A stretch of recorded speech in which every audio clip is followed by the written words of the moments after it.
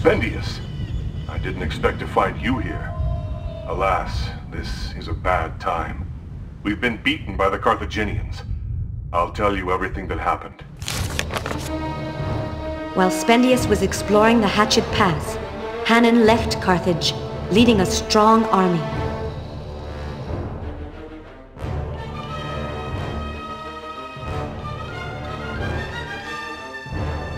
The war elephants and the renowned Sacred Legion jostled the mercenaries, led by Authorite. The Gallic chief, drunk at the time of the attack, allowed himself to be caught unawares. He was forced to flee to the Solitude Mountains with his men. This is where Spendius finds the mercenaries, after having ruptured the waterworks and crossed over the mountain. And so, through Authorite's fault, we experienced a humiliating defeat. Hannon occupied our camp and pushed us back into the mountains.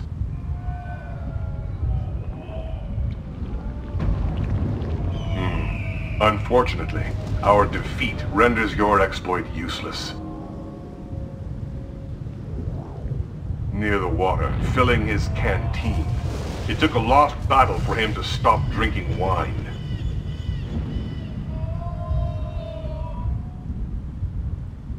No, Spendius. We cannot fight against bad fortune.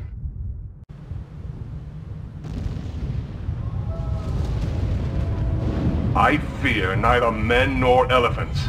But there is on this mountain an idol that fixes us with its sinister eye. The fire of its gaze brings misfortune upon us. We'd have to be crazy to engage in battle under such ill omens.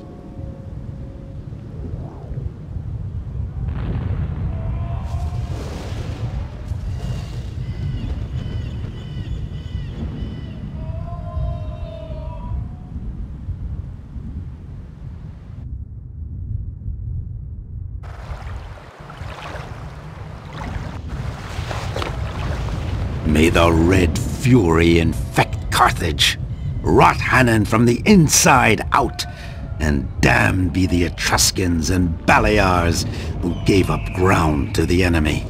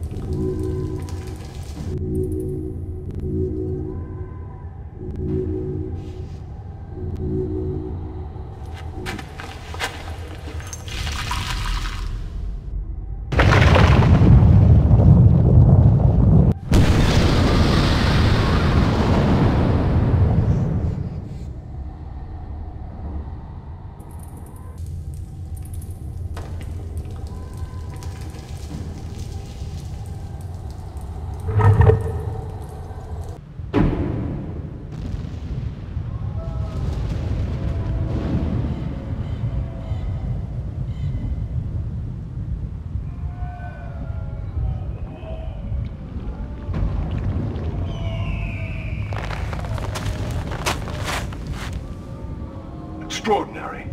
The Carthaginian idol has lost its eye. Could this be an omen? Might it be that the camp's fortune is shifting?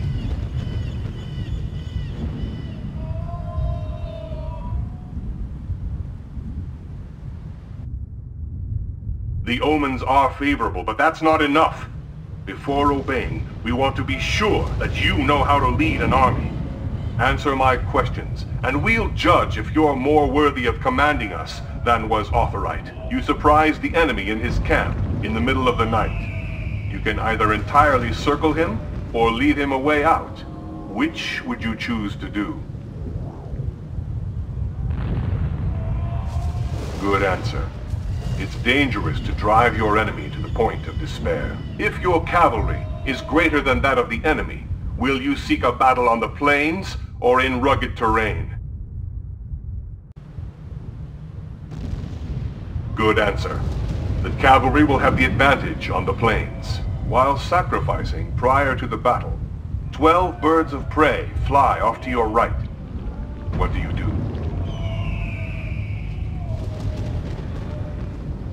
That's right. A flock of birds off to your right is a good omen. Is a lunar eclipse a good or bad omen for an army that must flee? Right. A lunar eclipse favors a fleeing army, especially if the army is withdrawing at night. If you are fighting with your back to the sea, are you better off attacking at day's end or in the morning? Yes, that is the best thing to do. You will have more chance of favorable winds, for it generally blows from the sea at the end of the day. If the enemy camp to the west, and you've camped out to the east, do you attack in the morning, or wait until the afternoon? Well done. This way, your enemy will be fighting with the sun in the eyes of its troops. You answered well, Spendius. We are ready to follow you into battle. Spendius rallies the conquered mercenaries and marches on Hannon. At the same time, Narhavas and his cavalrymen return from having gotten supplies. The Numidians are prodding forward a group of pigs commandeered in the backcountry. Narhavas meets up with Spendius before the battle begins. These providential reinforcements give Spendius the cavalrymen he was lacking, and a group of pigs, somewhat unexpectedly, spread out on the battlefield. In front of the mercenaries' army, Hannon is lining up his troops. At the center of the men, he places his elephants and the glorious phalanx of the Sacred Legion.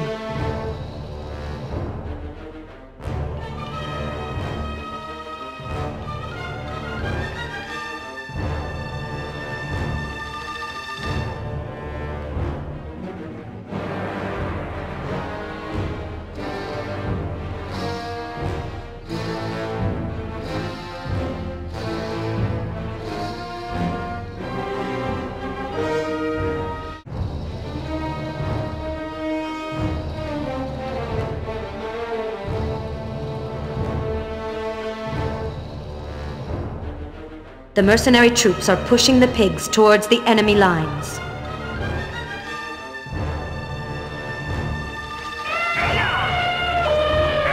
The elephants, wrought into a frenzy by the pigs, are turning against their own camp. As they blindly flee, they carve a bloody path through the Sacred Legion.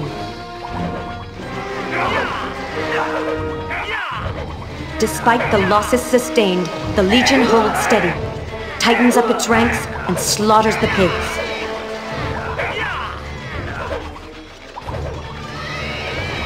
In a perfect spot on a clear terrain, the Numidian cavalry makes every effort. But the enemy infantry valiantly resists. There are heavy losses on both sides, but it's the discouraged Numidians who finally cave in. The Balearic slingers give up under the Velites that rain down upon them.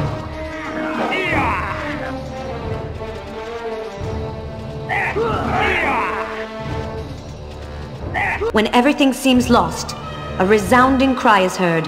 The Sacred Legion is retreating.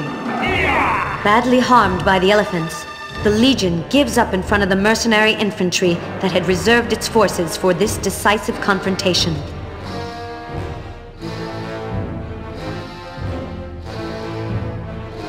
The retreat of the Sacred Legion gives renewed courage to the Numidians, who attack once again. Emboldened by the Numidians' example, the slingers take up the charge. The Velites are retreating.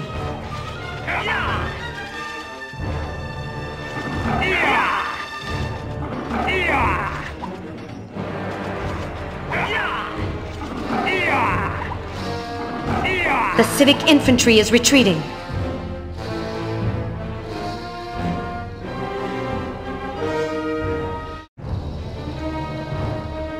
The mercenaries are victorious. Spendius is victorious. He captures the enemy general chases the remainder of his army from Carthage and regains control of the mercenary camp. Shortly after the battle ends, Matho returns from his journey to the coastal cities. He brings with him engines of war that are immediately placed in position in front of the ramparts. Carthage will truly be under siege.